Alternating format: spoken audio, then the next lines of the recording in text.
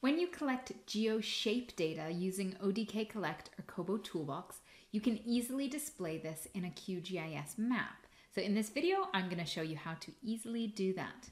If you're a humanitarian or development worker, I'd love it if you would subscribe to this channel. Hopefully I can support you with weekly tips and support on data collection, visualization, analysis, and management, especially for our sector.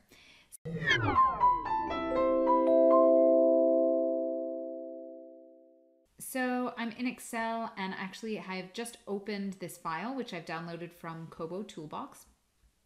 And over in this column here, shape example, this is actually data that I collected using GeoShape question type. Okay, so I've walked around in a circle, collected this GeoShape.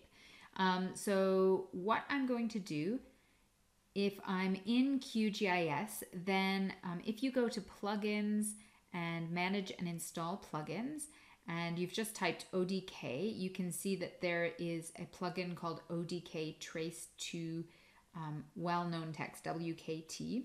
And I've already installed it, but you can install that. Okay, so once you've installed it, click close, and you can then access it from plugins, ODK Trace here. So convert GeoTrace to well-known text. So if you click that, you select your input file, which I've already selected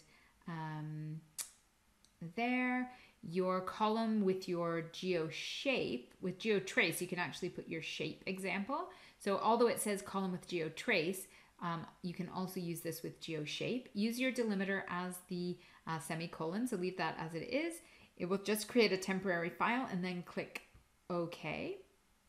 And click OK once more, and you can see that it's created this temporary layer called output layer. Now this right now is a line, and what we want is we want this to be an area or a shape.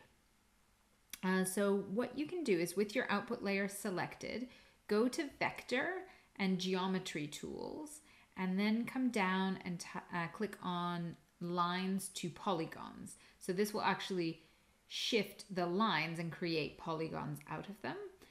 So your input layer is whatever you've actually selected. So I had selected output layer, so that's what it's going to be working on. And just tap on run in background. It works, and then you can close it. And over here you can see it's created another temporary file named polygons, and you can see it's actually created areas. So these are actually things you can click on as whole entire areas instead of just lines.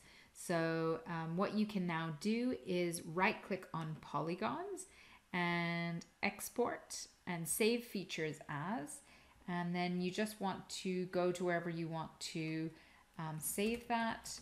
I'll name this GeoShape, I'll save it, and then I'll tap, yeah, it's got all of these, you can add saved file to map, and it's got all of these columns from your ODK or KoboToolbox questionnaire. It's got them all attached to that shape. Tap on OK, and you should see that GeoShape is now added. And then I'll go to polygons, right click and remove layer. OK, and then I'll go to output layer, which was the other temporary file.